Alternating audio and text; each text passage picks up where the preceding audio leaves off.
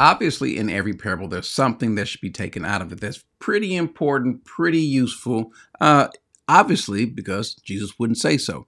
He's giving us a truth, but in this one, I think he's giving us more than one truth. And there's something else we ought to look at as well. And there might be a little bit of difficulty in understanding this, or some controversy, or some disagreement. And this is the parable of the lost sheep, or the 99 plus 1. But I want to start off with something that also needs to be addressed as well. Depending upon who you ask or who you're talking to, you may not think or agree where this parable starts. So we'll go to Matthew 18, starting verse 10. This is probably not the beginning of the parable. There's a reason why I'm addressing it. It says, "See that you do not despise one of these little ones." He says, "For I say to you that their angels in heaven continually see the face of my Father who's in heaven." And then here it is. "For the Son of Man has come to save that which was lost." Now, the reason why I'm bringing this part up is because it's probably not necessary to start in verse 10, but verse 11 kind of goes with verse 10. Well, what does it have to do with verse 12? Well, here's the reason why. One, verse 11, there's a textual variant.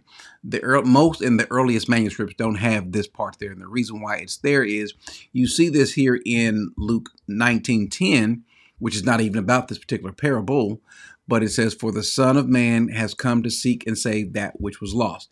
Well, this is kind of, if this does belong there, well, then it certainly is kind of going into verse 12. But for some people, they may have 10 and 11 part of this particular parable.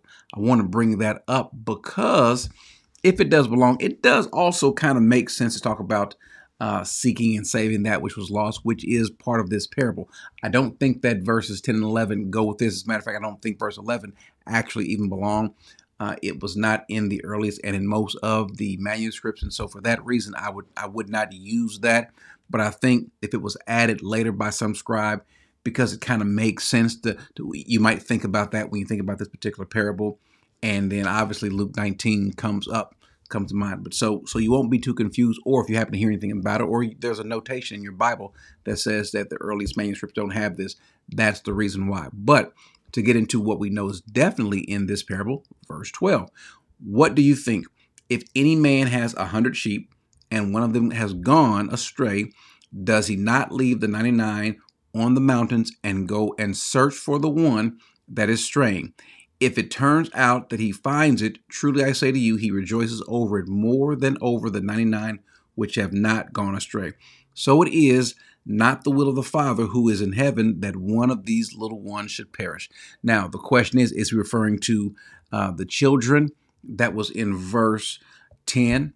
Could be, which is maybe why some people start the parable off that way as well. But a couple of things that need to be spoken of. One, he says, if a man has 100 sheep and one goes astray, well, obviously we feel like that all of his sheep are important. All of them are of consequence, even if one has gone away. Yeah, I got 99, but no, I really want that one, because they all are equal in his eyes.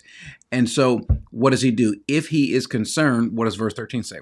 If it turns out that he finds it, going back to the end of verse 12, does he not leave the 99 on the mountains and go and search for the one that is staying? Now, a couple things about him leaving them on the mountain. He's leaving them in a secure place as well. He's not going to leave them out in the open range. Now, someone would say, well, there's obviously always danger even on the mountaintop, but it could be that he's just leaving them in a particular place that is a lot safer. But I don't want to make too much of a point of that because, again, there's still dangers in the mountain. But 13 is where it really becomes an issue. If it turns out that he finds it, truly I say to you, he rejoices over it more than the ones that did not leave. And he's not to say that we don't have, or he didn't have any regard for the ones that remained or did not stray away. That's not his point. His point is he rejoices over the fact that someone who was lost is brought back. Someone who went astray is brought back. The rejoicing is, and that's kind of the attitude, the rejoicing is over anyone that has gone astray. We should have that same attitude. Someone who is not like us, someone who is disobedient, someone who is whatever, rather than scorning that person, rather than ridiculing that person, we rejoice over the fact that he or she is brought back. And he says he rejoices over it more than over the 99 which have not gone astray.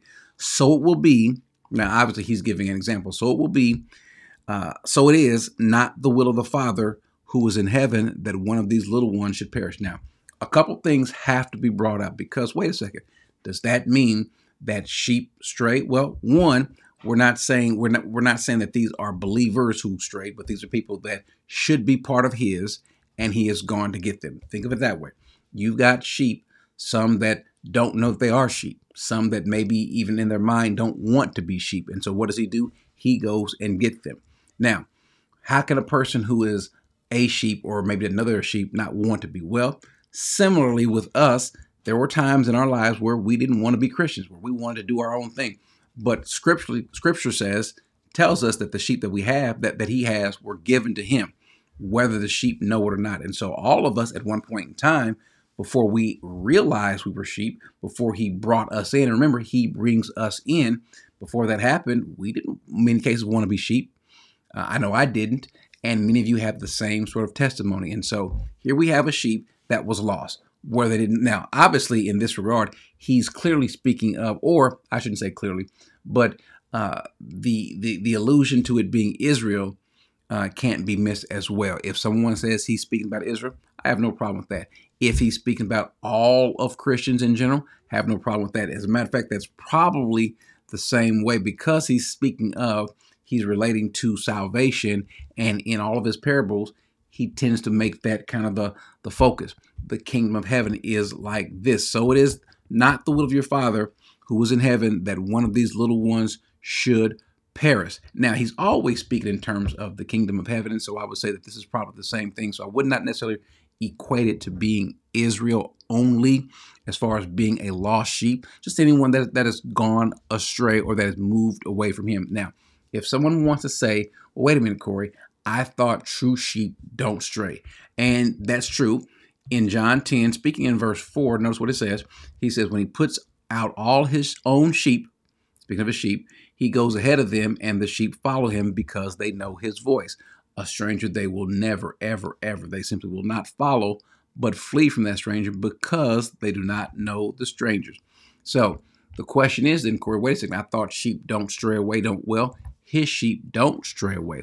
And so I think that He's just trying to make a point. He's not giving the totality of salvation in this one parable. He's making a point about salvation. But let's say if we want to take Matthew to be speaking of those that are already saved, that have placed their faith in Christ, which I don't know that you necessarily can, but even if you did, what's the outcome? What the same outcome that we see in John 6, where He says it's the Father's will that all that's been given to Him, He shall lose none. So we go back to chapter 18 of Matthew. He says, so it is the will of your Father who is in heaven that that one of these little ones should perish. So ultimately, it still works out. Do sheep, even the greatest of sheep, funny statement, the greatest of sheep, do they ever in any way stray just a little bit?